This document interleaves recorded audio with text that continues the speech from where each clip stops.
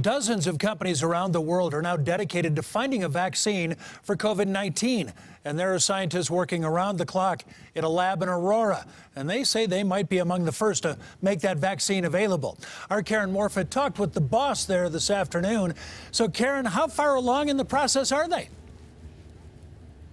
Jim, they say they have a vaccine candidate ready now, and as we've seen so far, the earliest timeline for any development has been about 18 months. He says they would be ready by the end of the year.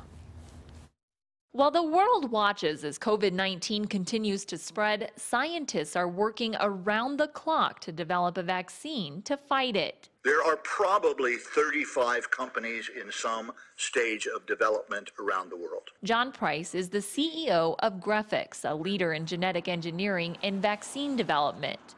The majority of their work is done out of a lab in Aurora. All of the science that we develop is in Colorado, and any new science goes through the lab. Having developed vaccines for both the MERS virus and SARS, Price says they were able to create a COVID-19 vaccine candidate in less than a month. They are now moving into animal trials. We believe we can have a vaccine done before the end of November.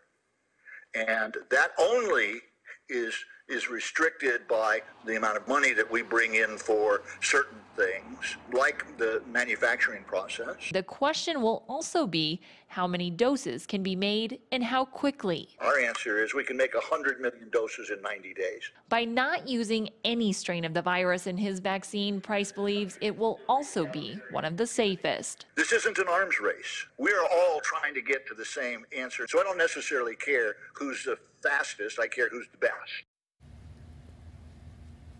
Now, Price says if a vaccine is approved right now, they have no plan on how to distribute it. He says that would likely come from the Department of Health and Human Services. For now, we're live. Karen Morfitt covering Colorado First. We wish them the best. Thanks, Karen.